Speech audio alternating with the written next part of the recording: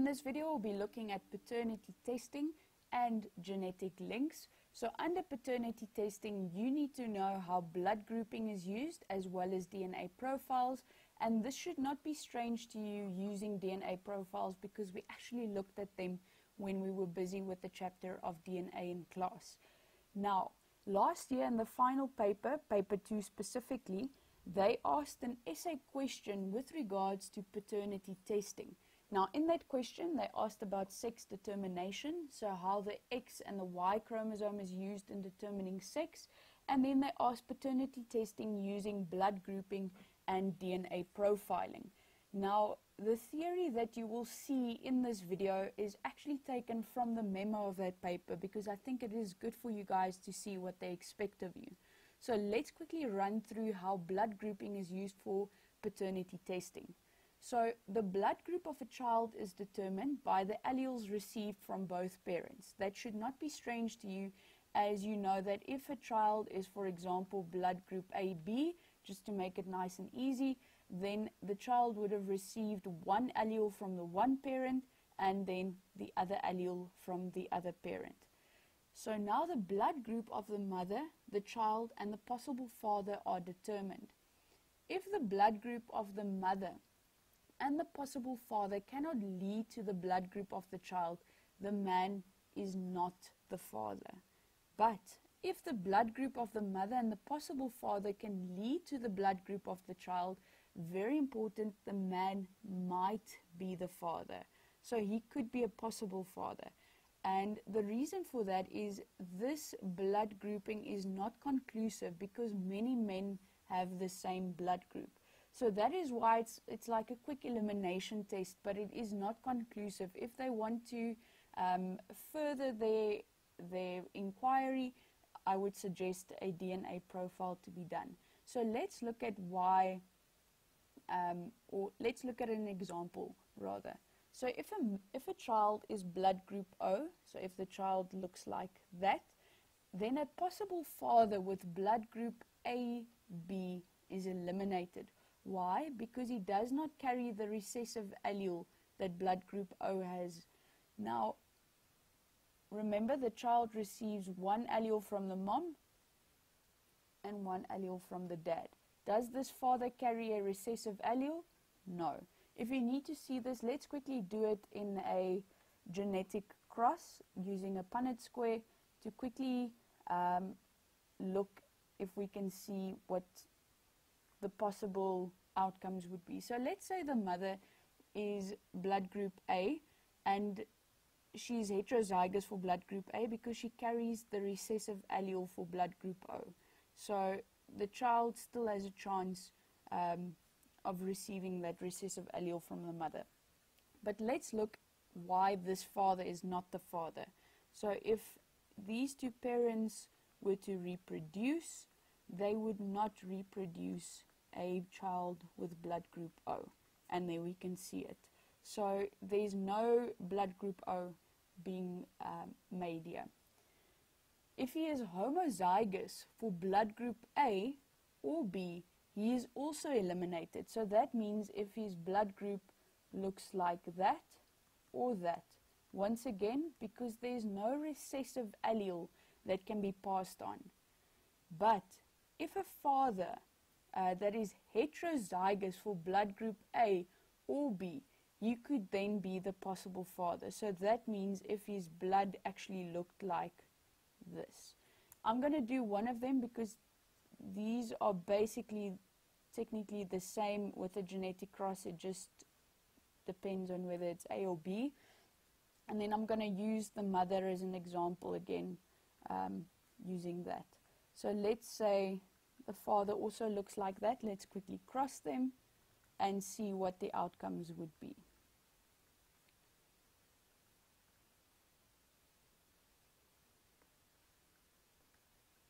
And there we can see that if he is heterozygous, he could be the possible father because a blood group O is produced. So I hope that makes sense. It's really not that complicated. You just need to keep track of what's going on. Then looking at DNA profiling, once again this is from the memo.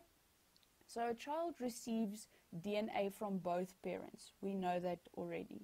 The DNA profiles of the mother, the child, and the possible father are determined. It is very important that you mention all three of these people that are involved. Same with the blood grouping. Very important that you mention all three once again there. A comparison of the DNA bands of the mother and the child is made. The remaining DNA bands are compared to the possible father's DNA bands, and if all the remaining DNA bands in the child's profile match the possible father's DNA bands, then the possible father is the biological father. Can you see the difference in terms used here? Here they are very specific and they say that he is the biological father. Whereas with blood grouping, they say that he might be the father. So DNA profiling is much more specific with the outcomes. Now, if all the remaining DNA bands in the child's profile do not match the possible father's DNA bands, he is not the biological father. Now, looking at an example again, let's quickly run through this. I'm going to do it in red so you can see what is happening. So remember, now you need to cross out all of the mother and the child's DNA bands. You need to compare them, and what I suggest, just take a pencil and just scratch it out so you know not to compare it with any of the possible fathers. Also suggest using a ruler when you are busy with this. So everywhere where the mom and the child is the same, just cross it out. So it would take out that father, the DNA bands over there as well. Okay, now we can compare the remaining DNA bands with these three possible fathers. So let's see. Compares with that guy and that guy.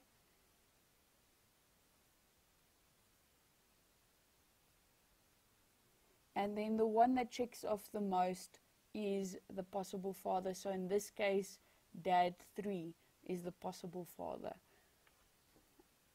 But once, like I said, we did this when we did DNA, so this should not be too difficult. I'm not going to spend much time on that. Let's move on to genetic links and see what that is all about.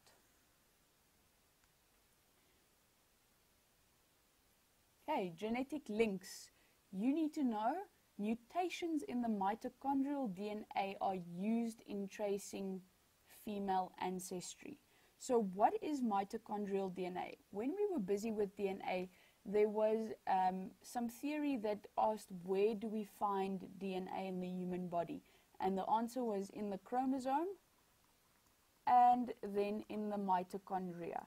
So now you are finally going to see, we're going to look at this mitochondria and where the mitochondrial DNA is used. So mitochondrial DNA, also known as mtDNA, is found in the mitochondria. So if you forgot what the mitochondria looks like, that is the mitochondria over there. It is circular in shape, so this is mitochondrial DNA. Circular in shape, it is not a double helix structure like chromosomal DNA. And then what does it do? What does it do? Excuse me, it is responsible for the enzymes that function during cellular respiration.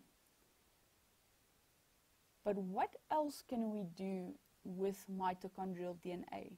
So it is actually used in tracing genetic links. Now, how is that possible? So male sperm contain mitochondria in their tails, which are shed during fertilization. As soon as they reach the ovum, that little tail is shed. The rest of the remaining mitochondria is destroyed by the ovum. So as soon as that sperm head is inside the ovum, the mitochondrial DNA that is in there is completely destroyed. And thus all the mitochondria that remain are from the ovum and only inherited from the mother. So the only person that gives you mitochondrial DNA is from your mother. mtDNA is used to compare how closely related individuals are from each other. And if the mtDNA is very similar, it means that you're more closely related. So that means that you and your siblings, whether it be your brother, your sister, you all share the exact same mitochondrial DNA as your mother. And your mother shares the exact same mitochondrial DNA as her mother and her grandmother and her great-grandmother. And what is actually interesting is that we can take the mitochondrial DNA and we can trace it back to a mitochondrial Eve. So this is a reconstructed version of what they think mitochondrial Eve looked like. She actually was from Africa, and then she lived around 200,000 years ago. But this does not mean that she was the first ever female to live on Earth. She was even not the first of our species, the first female of our species. It's just that the other women that lived before her just didn't pass on their mitochondrial DNA. Now, another interesting thing, and you guys really don't need, this is just for interest's sake, another interesting thing is that the Y chromosome can also be traced back, and we can find, they call him a Y chromosomal Adam. So they've basically taken all of the Y chromosomes of all the men, and they've traced it back to this guy, which is of single origin. And the reason why they can do that is because mitochondrial DNA and the Y chromosome don't recombine with any other chromosomes. Remember, the X and the Y chromosome is very small, so it doesn't cross over with the X chromosome during prophase, and then mitochondrial DNA also doesn't go through that, so it stays the same. There's no genetic variation with it, and that is why we are able to use it.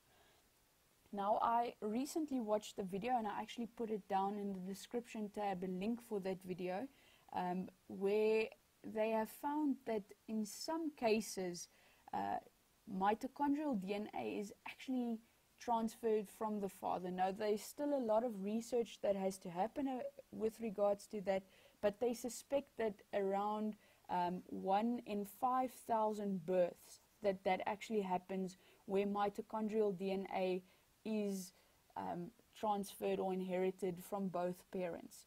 And that might be like a little genetic mutation that is occurring where the ovum does not destroy that mitochondrial DNA from the father's sperm. And that is the end of genetics and inheritance. We are done with the chapter, and next we are going to look at the brain, the eye, some very interesting things, but that is the end of this specific chapter.